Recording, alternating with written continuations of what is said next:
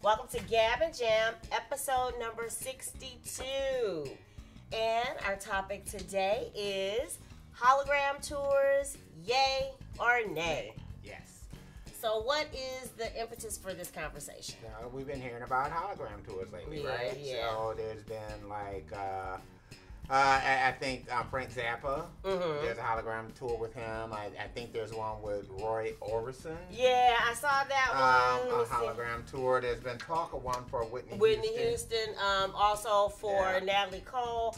We know about ones, we know about not necessarily tours, but performances where they feature Tupac, Michael Jackson, Whitney Houston, ODB, Old Dirty Bastard from Wu-Tang, and Eazy-E. Right. So even if it was just one-off performances, but now they're actually selling stadiums out. They are. And I think that on one of those award shows that Madonna was on, that she used like holograms of herself. Yes, with MIA or something like that. I remember that. Yeah, so she did that too. So I think the impetus for this whole thing is that we have a lot of people probably within our age group, right, who really just don't listen to new music anymore. Yeah. You know, and that pretty much what they do is they listen to classic rock, they listen to music from the past, and Michael Jackson, Prince.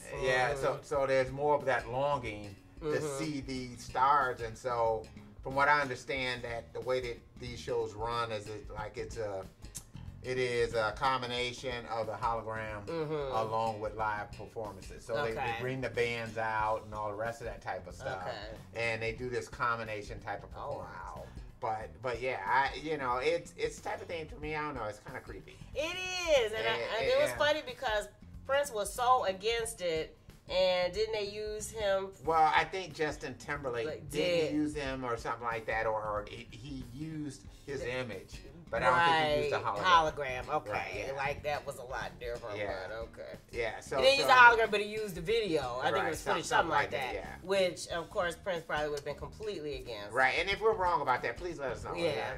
Correct us in your comments or whatever else if there's something that you actually know. No, specifically. But this is just based on what, in passing, what we've been reading and seeing. Yeah, but I think for me, it's more of a personal issue. Yeah. It's not, it's a thing where I think for people that's in my age group, there's almost a perception that we don't want new music anymore.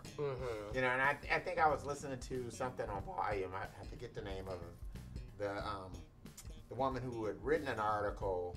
And basically what she was saying is that, hey, don't give me no more than 3 new songs per show. Yeah, per show. I think it was, she went to go see Mariah Carey. Okay. And Mariah Carey just did way too many songs from the new album for her liking. And I guess for me, that's a tough one for me. It's like, if you're somebody who's into an artist, like for instance, Bruce Springsteen's got a new record coming out, and I've heard a couple of different tracks from it, and I would want to hear those tracks perform live. Right. Okay. If I went to go see him. Right. Because he definitely could fill up a whole concert with old material, but that is not, you would want to be exposed to something. And I understand that a lot of people who are going to see Bruce don't care anything about it. And so I think that's the thing, is I think I'm in the minority. Okay.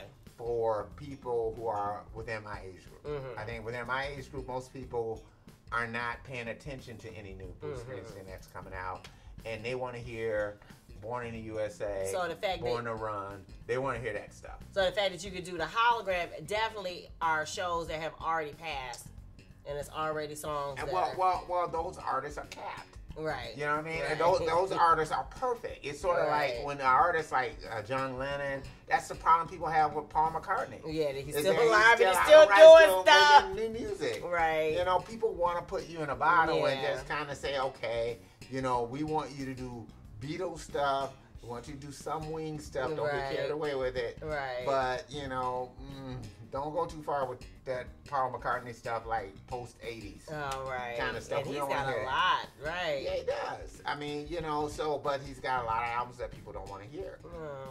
You know, and so what happens is for a lot of old artists, maybe you do what Sting does, and that is you go back and keep revisiting your old stuff. So he's got another new album out with Sting revisiting his old songs. You know, because that's what people are listening to classic rock stations day in, day out. Yeah.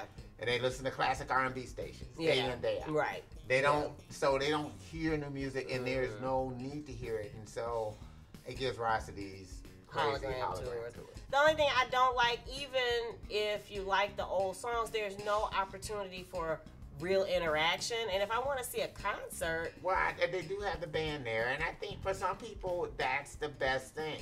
It's sort of like if I got to choose between going to go see Lil Nas X or going to go see a hologram, I'm going to see the hologram. I think that's the way people feel about it. You know, I mean, because especially now it's like R&B music is really starting to get watered down to being absolutely nothing anymore. I mean, you know, in the 90s, I think, you know, people within our age group at least had Babyface. So there was the whole LaFace and what they were doing and people doing that type. Right, those type of, you know, groups like SWV, Brownstone. Yeah, they were out doing, Joe and people like that, doing regular kind of Brian McKnight had some hits back, you know, during that period of time.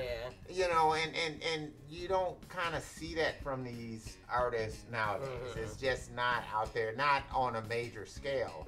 So I think it's really kind of pushing people back to kind of old school stuff. Right. So I think with R&B, at least the old school may kind of matriculate into the 90s. But with classic rock, it probably goes maybe up to grunge era stuff. And that's kind of, excuse me for saying, but 89X seemed like they kind of got stopped there.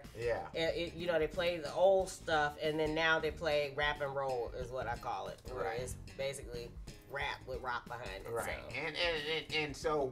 And that's why people like Greta Van Fleet so much. It gave them Led Zeppelin. Gives them a real song. A new song, quote unquote. Right. Without having to go see a hologram tour. Right. You know. So I mean, but that's why I think that they are popular. The hologram tours. I think the hologram tours are popular, and they're going to be popular because of almost like Pet Cemetery though. For somebody that's dead, it's weird. I can't see myself seeing it. I mean, I think somebody would have to give me a free ticket or something. I mean, I just can't see myself going out of right, because it just seemed like I would prefer pulling up a YouTube video. If I'm gonna watch Prince, I'd rather pull up an old concert footage that I haven't seen, and just watch that. And that seemed like that would give me more of a flavor. Yeah, for what he did live. And again, no.